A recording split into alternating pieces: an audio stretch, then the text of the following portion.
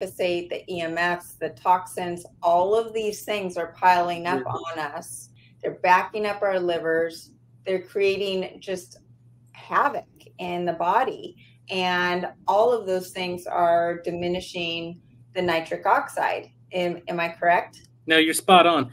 Look, as you mentioned, we're hit with an infinite number of insults every day, from herbicides and pesticides, EMF, spike protein from the COVID virus, or even those that chose to take the mRNA shot.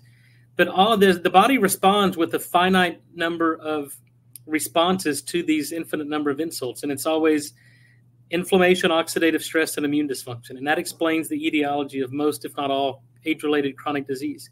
And so it's nitric oxide that controls and regulates all of those. So without nitric oxide, you get decreased blood flow and circulation to that organ. You get inflammation, oxidative stress, and immune dysfunction. And those are the hallmarks of